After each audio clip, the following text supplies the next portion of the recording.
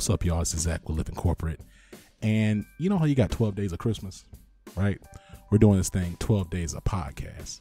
So that's 12 days of podcast leading up to Christmas Day and a little bit after because it's 12 days. Really excited about this. Want to make sure that y'all hear some of the great content that we have in our vault from earlier this year that we didn't release because of timing or scheduling and coordination, but we're still really excited about it. So the next thing you're going to hear is a conversation that we had earlier this year. Really hope that you check it out and you enjoy it. And before we get there, we're going to tap in with Tristan.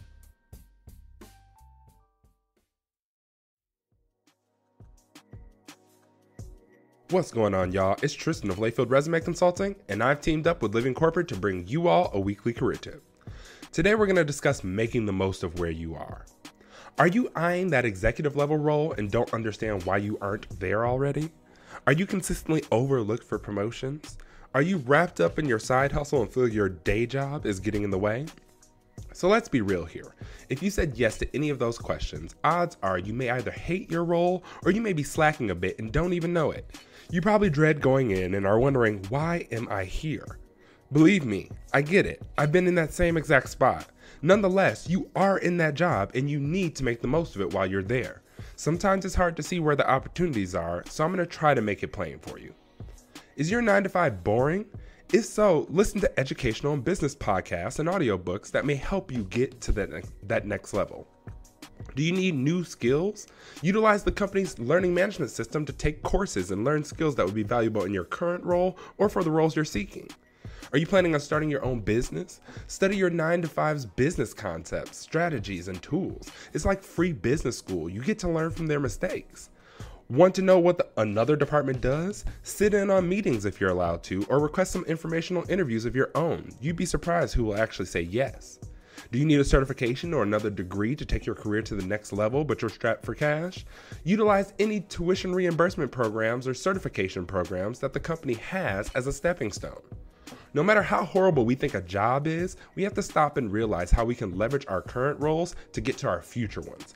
We have to get out of the habit of asking for more when we haven't mastered less. The resources your current job provides can assist you in getting to that next level. If you treat every day in the office like it's practice, I can guarantee you'll set yourself up for whatever your next move is. This tip was brought to you by Tristan of Layfield Resume Consulting. Check us out on Instagram, Twitter, and Facebook at Layfield Resume, or connect with me, Tristan Layfield, on LinkedIn.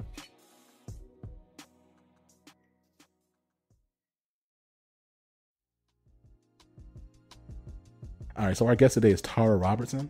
Tara Robertson is an intersectional feminist who uses data and research to advocate for equality and inclusion. She's currently on sabbatical. She has more than 10 years experience making open source and tech communities more diverse and welcoming, including 3 years leading diversity and inclusion at Mozilla Firefox, y'all. So y'all know that logo for those, because some of y'all, we don't know the names and stuff, but it's the logo. It's like a fire. It's like a fox, but it's on fire. It's a search engine.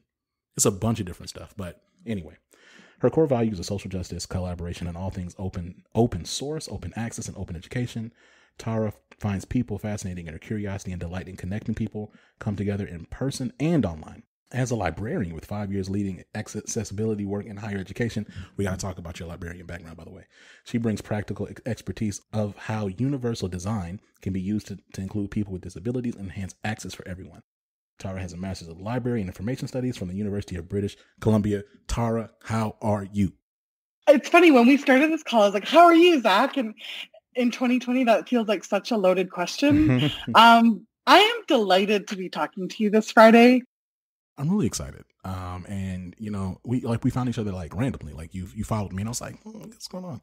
And I hate you. I was like, why'd you follow me? You probably said something I liked. I was like, oh, okay. It was very just an organic situation. It wasn't like a purposed or intentional networking thing, which is cool. I like that too. So look, let's talk a little bit about your perspective on diversity and inclusion as a space today, right? I think I continue to ask folks who come on Living Corporate this because I do find it intriguing. I feel as if we're at an inflection point when it comes to what has been historically acceptable and kind of passed on for diversity, equity, inclusion, D&I, DNB, inclusion, diversity, whatever acronym you want to use, and what Black employees specifically are demanding, right? It seems as if we're at, when you look across, you see all these major brands folks stepping down, folks getting fired. I mean, I'm just curious, like, if you were to like look at this landscape, like what would you call out or how would you describe it? I was just nodding to everything you were saying. It's interesting because the seasons are changing here in Vancouver. The leaves are starting to change color and fall off the trees. I quit my job a couple of weeks ago, and it's the first time in 25 years that I haven't been working. So it feels like a real transition point in my life, but also kind of in the world. So I feel really privileged to just have a moment to take a break and step back and reflect on my career and my life, but also to kind of look at the industry and look at society, look at just all sorts of things. Like what I've been thinking this week is that the D&I space or DEB or DIBS, like there's so many different acronyms. I'm amazed at how many jobs there are right now. I've been having some conversations with companies where they're creating their first DEI role, a company that had 180 people, a company that had 8,000 people, and a company that had 18,000 people. And it's interesting for me to kind of interview different companies on why they're creating these roles right now. Like to be an 18,000 person company and to not have seen a business need in the past, but right now to say, this is a priority. Like it's a really interesting time. And just thinking about 2020, like it's been, in some ways it's been a total dumpster fire, but there's also been some amazing transformations. Like I never thought we'd be having the conversations we're having about racism in the workplace that we've been having this year. Like, could you have imagined this? No, not really. I mean, because like we're using language that just a year ago I was told that I cannot use like within my work context, right? But we're using that language now. We're using terms like white supremacy, anti-racism. And that's good. Like I'm happy about that. I'm happy about that.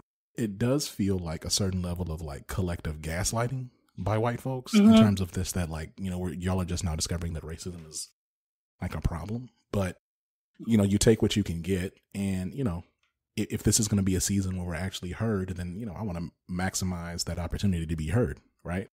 I think what's really interesting is that I'm still waiting for this, which is, transitioning past talking about racism in the abstract and really getting into talking about how the systems and structures within that respective company are racist and uphold white supremacy. And then doing the work of dismantling those policies, procedures, systems, whatever, to really create true organizational justice within that space. Like that's what I've yet to really see that like at scale.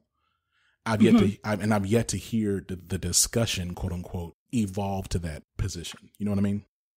Yeah, like I think it was Michelle Kim who might have said, I can't remember who said it, but like, in the last couple of months, the conversation has changed, but they're like, the phrases white supremacy and I'm a racist are just flowing a little too easily off of some people's tongues without a level of like criticality or like without a level of responsibility, maybe. Like, so I do hear and feel that as well. I've definitely seen both, like looking at other companies and where I was working, like some of the ideas that people had initially, like they wanted white people and non-Black people felt this need to do something. And sometimes the things that people wanted to do, like when you would ask, like, how does this in practical terms, like lift up Black software developers, or how does this create more space and equity for Black staff?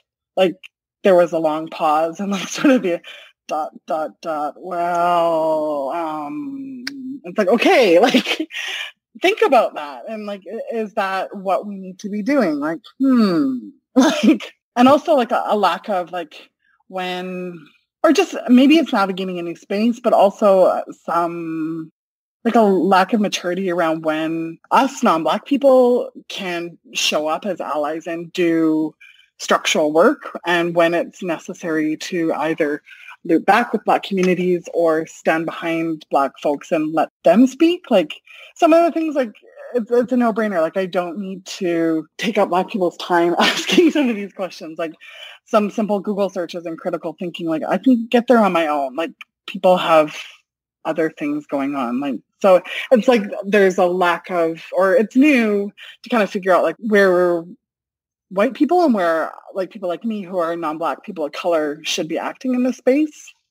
And I hope we don't get stuck in that awkward space where people are like, oh, I don't know what to do. Like, like it's uncomfortable. So I'm just going to like not address things. So like that we're in a space where we're saying the right things or we're saying these words like white supremacy and dismantle anti-racism. But like in actual fact, nothing's really changed. Like, Right. I think that's the gaslighting you were talking about.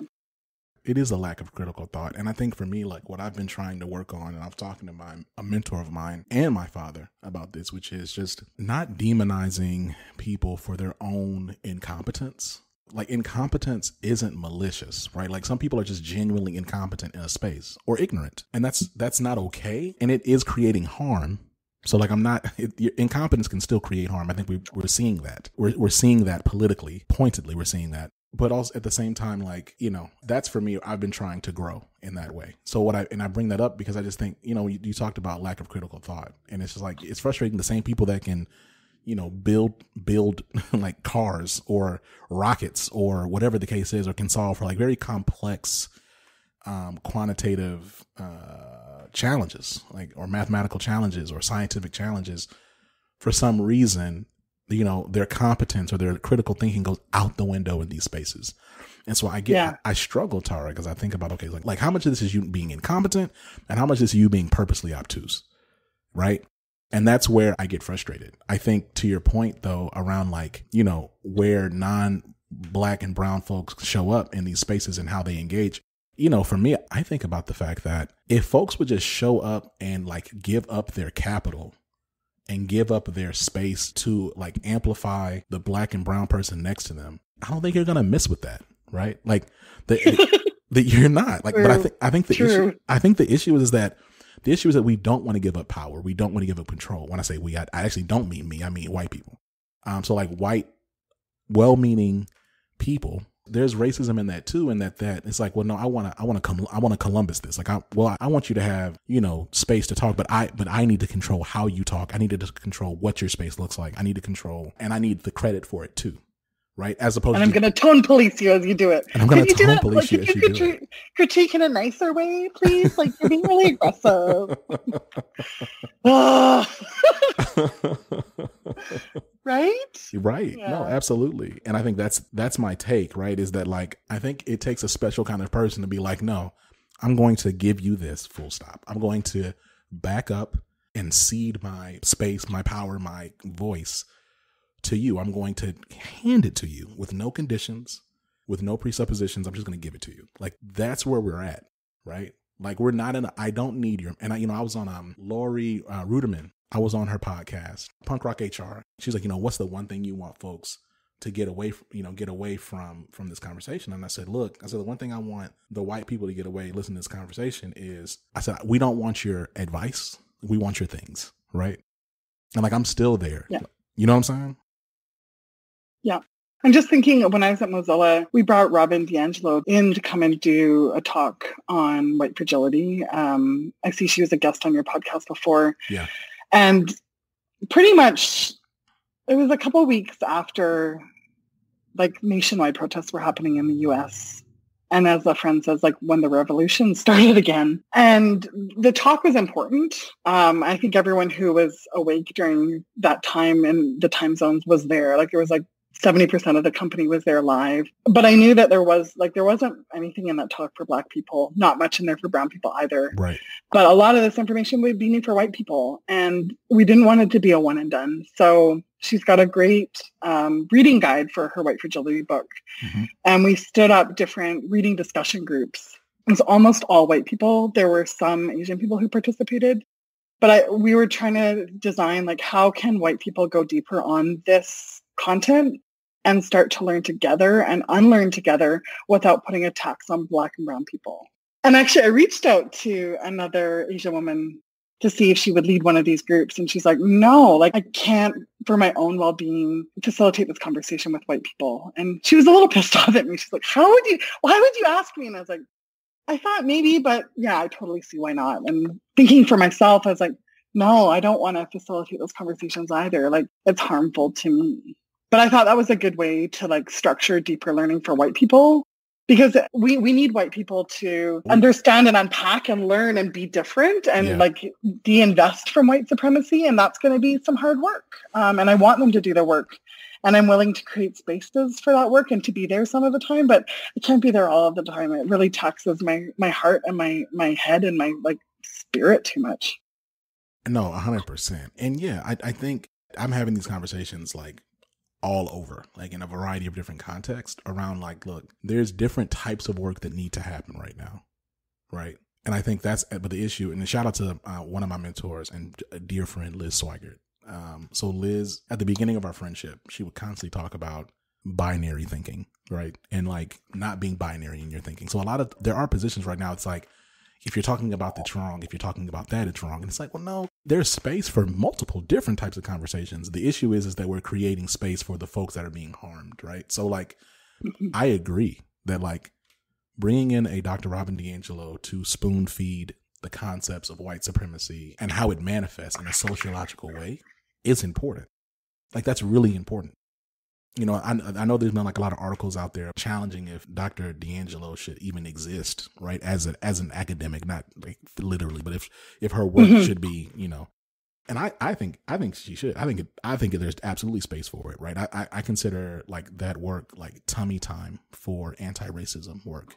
It's what you do before you crawl, before you walk, right? It can be, if leveraged effectively, very foundational to your understanding. I think what I see under indexed though is just investment in Black wellness, and like really giving Black and brown folks the resources that they need and critical organizational assessment on the impact of the systems within their own companies that create harm, right? You know, you think about sales departments and like how strictly policies are followed, which then tie into bonuses, which tie into promotions and all these different things, right? Like performance management processes, recruitment processes, disciplinary, like, you know, the equitable nature of those things, even how they analyze their data. Like, are you being intersectional in your data analysis? Like, there's just a bunch of different questions and like work that I don't think happens for Black people. I think we like, there's a lot of work that happens for white folks. And then there's a lot of like tasks that Black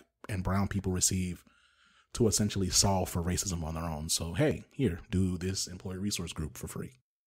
Hey, here's a happy hour y'all can coordinate. Hey, here's whatever, right? But it's not. Here's some coaching on executive presence. Right? Yeah. Thank you. Here's some presentation on how to do Excel well. It's like, no, I don't need that. Like, I need y'all to stop harming me, right? So let's talk about this. I want to get into your work as a librarian, but before that, I want to talk about Mozilla. So like, and I recognize you're on sabbatical. Yeah. I'd love to talk about the work that you are involved in, because I'm not going to speak in the past tense. Sabbatical doesn't mean that you're gone. It means you're taking a break. You know, talk to me about, you know, the work that you're doing, what you're excited about, and, you know, what you foresee. Yeah. Before that, I just wanted to share two more things about two other speakers that came after at Mozilla. Like, when we brought Dr. Robin DiAngelo, like I said, what my target audience for that talk was white people at the company. And like to think about bringing in different speakers, like I also wanted to make sure that there was stuff for Black people and people of color. So 2 weeks after, we brought in Dr. Sophia Noble, who I actually know from the library world. She's the author of Algorithms of Oppression. And she put together a really phenomenal keynote for our virtual all hands event. Normally we'd come together in person, but because of COVID, we came together online. Sure. And she connected some of her research and had some provocations for us as a product company. Like, how do we think about technology that centers Black people? Like, So she was phenomenal. And it just got us thinking about these issues of anti-racism and other kind of possibilities in the product space. And then it was awesome to partner with the lead designers around looking at, you know, we've done a lot of work on debiasing our hiring process, but like when we're doing user research or user testing, like what kind of biases exist in those processes? And one of the designers recommended bringing in Dr. Dory Tunstall. She's the Dean of Design at OCAD University in Toronto. She's the only Black Dean of Design and the only Black female Dean of Design, not just in Canada, but anywhere. Yeah. And she did this amazing talk that was so juicy, breaking down decolonization, breaking down anti-Blackness, breaking down white supremacy, and then talking about some of the changes that she's made at OCAD University, both in terms of centering Indigenous and Black faculty through different cluster hire programs, the community work that she's been doing, kind of going out and being the face of the institution in different communities that didn't know OCADU. And I just remember she was talking about this Black cluster hire and thinking about how to craft a job description that welcomed different people into the institution. And she said that the job description that they wrote, which included like some non-traditional language around, instead of, like industrial design or interaction design, she's like, are you interested in hip hop aesthetics and design? And she said the job posting went viral, and some people shared with her that the job posting made them cry because they've never seen themselves reflected in the institution. And just kind of start to finish, as a designer and as a strategic leader, they redesigned that process and came up with some really different outcomes. And it's just so inspiring and just really fired me up. And one of the things that she talked about was that success in this system doesn't look like hiring 5 other people who look like her. She's like, let's be real. I'm a super token. Like, I've got the degree from Stanford. I've over-excelled in all of these bias systems. She's like, what success would look like is if we could hire a mediocre Indigenous person or a Black person who was simply average. And for me, like, that just pressed a button and gave me some emotions and just made me think about like the systems that I've been through and how I felt like, the bar is higher and we have to do better and more in a faster way to be. Yeah. And like, I remember being a little kid and saying to my mom, like, that's not fair. And my mom's like, that's how it is. Like, suck it up. This is how it's going to be. Like, if you want it, you are going to have to be better, faster, smarter, like more poised. Like, she's like, that's just the way it is. No, 100%. And I think, it's funny. So I'm not gonna drop the names, but I was just literally I was on a conference. Oh, drop the names. Oh, no, okay, sure. So I was on Clubhouse. It's like this new app, and it's essentially like just a series of like conference calls, like for lack of better words, just for the sake of this conversation. And it was Van Lathan, formerly of TMZ, now of The Ringer. It was the executive producer for All American. And it was like some other like folks just in media. And so anyway, we were talking about the concept of Black mediocrity and just how Black people and brown people don't have the privilege of being average, right? So like what you just said, triggered the reminder that like the Black average is oftentimes like white excellence, right? Yeah. Right? Like you have to be excellent in these spaces to be just considered average. Just for them to leave you alone, you have to be excellent. And part of me is fighting for Black mediocrity, like the privilege of just coming in, being okay, and going home. Like there's something to be said about that. There's something to be said about having the ability just to be, right? Like, and the thing about it is like the average person that you meet at your job or whatever you're doing isn't brilliant, right? If everyone was brilliant, like this is not like a slug to everybody. This is not some elitist thing. It's like if most people were brilliant, Tara, then the world would not look how it looks. Like most people are not brilliant. The average person at your job is just average, and that's okay. You're talking about like a C plus, maybe a B minus player, and that's okay. But I can say in my career, like I don't meet a lot of C plus, B minus Black and brown people. Like they're typically, especially if they're women. Right? No. like I was talking, somebody was like literally tried to challenge me about racism not existing because I'm a manager at a Big 4 consulting firm. I said, do you understand what I had to do to get this manager promotion? And I didn't get it here. I got it somewhere else and took it with me here. Right? Like the hoops and performance, the things that we have to deliver are so high. They're just so different. and uniquely set apart within these spaces. And it's exhausting, and it creates all these different stressors, which then, invites a host of health issues.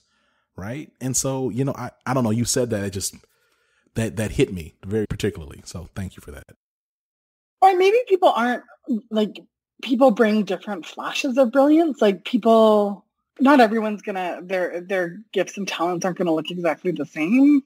But I sometimes feel like in the workplace, what we're assessing and what we value is so narrow that if your talents aren't in that space, you really, really have to over deliver. And especially, the Black women I've worked with are they're all exceptional, exceptional. Exceptional. And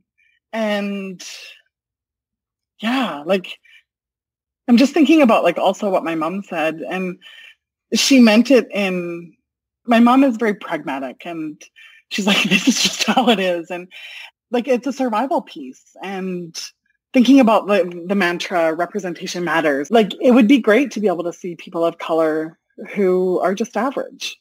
Because I think also the representations of people of color and women of color that I see, especially in the tech space, they're all exceptional. And there's a certain level of imposter syndrome that comes with that as well. It's if I want to exist here or be here, I'm going to need to be almost a superhero. And right. Gosh, I'm just a mortal. Right. Wow. Yeah, I want us to be able to be in the C-suite, but I also want us just to, like you said, just to be able to be and have days where we're mediocre or have days where we are average. That's a level of privilege that I've never been able to imagine. I'm curious, we haven't really had a lot of conversations about data, on Living Corporate, and how it intersects with DEI. I'm curious about your background, how it informs the work that you do at Mozilla. And then just if you have any perspective on where you think data still needs to go as it pertains to driving for workplace equity. I love data. I love this topic. I think DEI is sometimes seen as a fluffy thing, and the soft skills and the sense of belonging and how we feel included or not in situations, that's really important. I think it's important that we are able to measure that as well, through employee engagement surveys and whatnot. I think diversity data is really fascinating. When I first got to Mozilla, there was a commitment to D&I, but there wasn't any infrastructure in place. So it was a lot of work just to understand who works here right now and what are the demographics of those people. So working with our HR ops team and someone in IT, we designed and built out a dashboard so we could see who was there, understand what our baseline was, set some measurable goals, which I think is really important in any business. We measure things that we care about. And when we set goals, we need to know how we're tracking.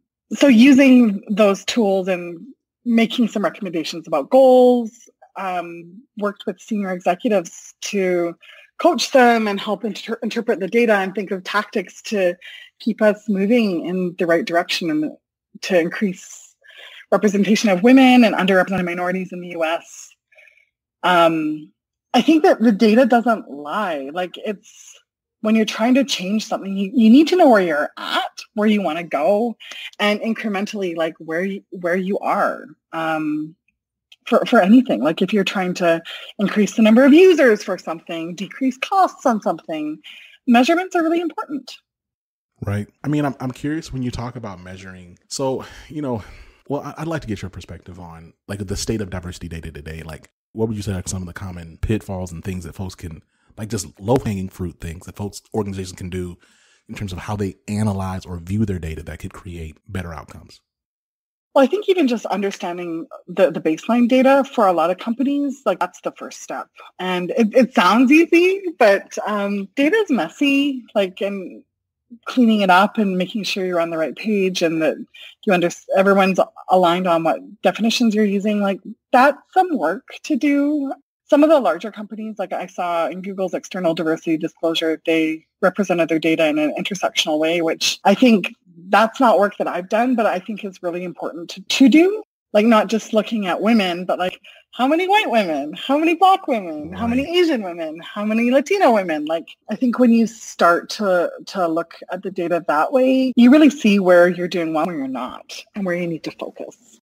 There's some people, kind of D&I professionals, who are more data-driven and some who are less data-driven. I'm probably one of the more data-driven people. I think it's important to be able to show impact in the work that we do as well. So whether that's trying to increase psychological safety or increase just general safety in a workplace, like these are all emergent problems. Like no country, no company, no industry has them solved. So we're trying new things and we're experimenting. So we need to be able to see, one, if our hypothesis is valid or if the interventions that we're doing are actually effective. So I think measurement is important there. Around like where with data and like kind of diversity and inclusion, I think people immediately when they think of diversity go right to, oh, we need to hire more XYZ people. And I think that's a mistake. I think looking first at the culture and looking at who, like, what does inclusion look like? Like, where are the pain points there? Who's feeling like more included or less included? I love the culture amp tool that I've used for an employee engagement survey because it enables you to cut the data and look at not just the overall score, but what does the majority group feel like? And what are the minority group sentiments like? And the difference there and those gaps, like that's the juicy bit for me. So like, why do you think, I mean, so I feel like I don't want to say lazy answer, but the easy answer is patriarchy and white supremacy. But why do you think, why do you think that we're still not being intersectional in our data analysis? I think it's a bit harder. It's not the first thing. Like when I said it took us about 3 months to really understand what our baseline was. To take an intersectional approach would have been harder. It was definitely not on the list of next things that I was going to do at Mozilla. But yeah, I think some people will say, and I haven't done enough research into this, for companies that aren't very big, when you take an intersectional approach at the data, the numbers get really small really quickly. So there could be something about statistical significance, but I think it's just harder. Like it's more complex and more complicated. Yeah, that's definitely like with my next role, that's something I really want to get into. Let's talk a little bit about your background with the librarian, the master's in, like, talk to me about that master's degree. And like, you know, when you say you love data, like how have you historically taken data and then like allowed it to inform programming with organizations that you've worked with? Yeah, so I was a librarian for 12 years before I changed careers and came into tech and into D&I professionally. I did the technical type of work in libraries. So when a lot of people hear I was a librarian, they'll be like, oh, I love books. And I'm like, well, that wasn't my job. I was working on the computer systems behind the books and also doing the metadata work. And the 5 years I worked before Mozilla, I ran an accessibility organization that format shifted print textbooks into digital formats for students with print disabilities. So pretty niche stuff. Yeah. And I think in libraries, like resources are so limited. So using data is really key to program design and evaluation to figure out like where you can make the biggest bang for your buck, how you can help users the most with the limited resources that you've got. One of the things I've noticed between libraries and tech, and libraries, there's a lot more time, but there's no money. And in tech, there's a lot more money and resources, but a lot less time. So it's an interesting kind of equation to play with. So let's talk a little bit about, like, you know, when you think about the future, what you would say organizations need to do and shift. Are there anything like big things that come to mind in terms of like how they can proactively engage and mitigate more situations where they're having to put out just, you know, PR statements? I'm just thinking like 2020, it feels like there's just been like a cumulative layer of stuff. So global pandemic started to spread, that impacted people's health and jobs. There's been a lot of layoffs this year. Racism has been exposed to some people in the US who haven't seen it in the way that they are now. Black Lives Matter and people of color and Black people are fighting for human rights and the right to exist and be. And then there's a whole bunch of forest fires happening on the West Coast right now. Right. And there's all sorts of there's daily fuckery from the US government and Trump. The news cycle this year has been exhausting. So I just think those feel like heavy blankets that have just been stacked on top of each other. I don't know, people are exhausted. Oh, and then parents. I don't have kids, so this is a piece I often forget about, caregiving responsibilities. You ping me on Twitter to say, I'm going to be a minute or two late because I'm just putting my daughter down. That.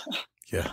People taking care of the elders, people taking care of sick people. It's a lot. So I think people are exhausted, but the piece, there feels like there's some kind of tectonic big shifts happening where conversations around equity and inclusion and diversity, they're more central and they're more kind of part of these big fault lines that are making big systemic changes. So part of me, I see the two extremes. I'm we should, there's an opportunity to push hard right now for some big changes, which I think we need to do. And knowing that on an individual level, some people are just beyond done and just bone tired and they just can't. So kind of holding the complexity of both of those truths at once, that's not a great corporate strategy, but thinking this out loud for the first time, I see those two things that are very, very far apart as both being true at the same time. No, I think that's true. It's just an interesting season in time. Tara, this has been a dope conversation. Look, before I let you go, if you had to talk to executives and give them the three things that you think would be, important for them to really absorb and reflect on in this time, what would those things be? Ooh, three things to reflect on. One, I would encourage executives to do the personal work that they need to do, whether that's unpacking white supremacy, whether that's understanding gender disparities or learning more about queer and trans folks, whatever people's learning is, to figure out what that is and make a plan. Block off time in your calendar to do that work so that it doesn't slip away at the end of the day and become something that you just, I'll get to it next week.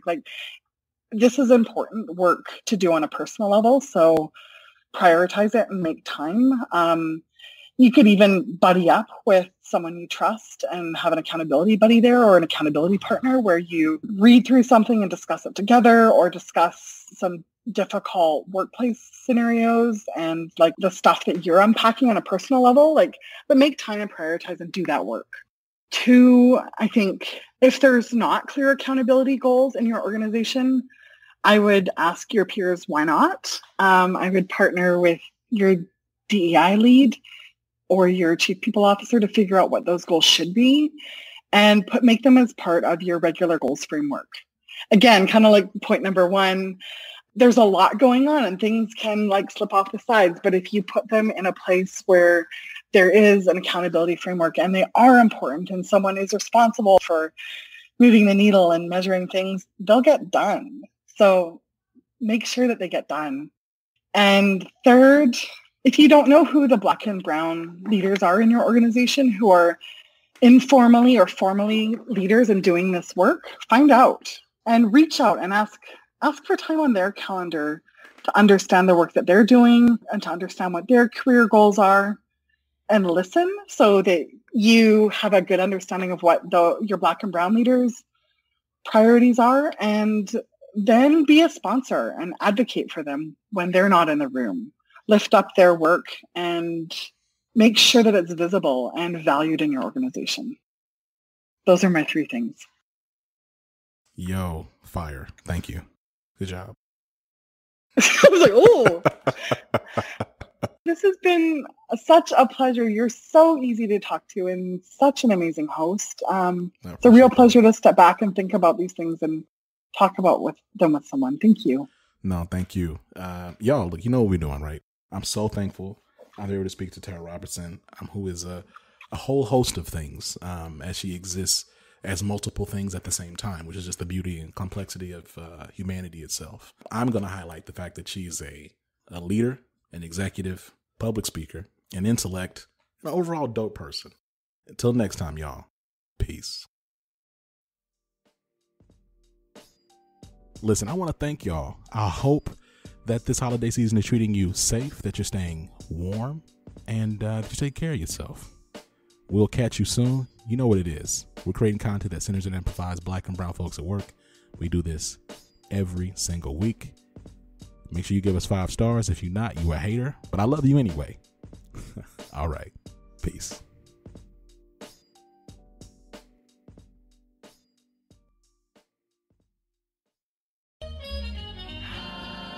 Living Corporate is a podcast by Living Corporate LLC. Our logo was designed by David Dawkins. Our theme music was produced by Ken Brown. Additional music production by Antoine Franklin for Musical Elevation. Post-production is handled by Jeremy Jackson. Got a topic suggestion? Email us at livingcorporatepodcast@gmail.com. You can find us online on Twitter, Facebook, Instagram, and living-corporate.com. Thanks for listening. Stay tuned.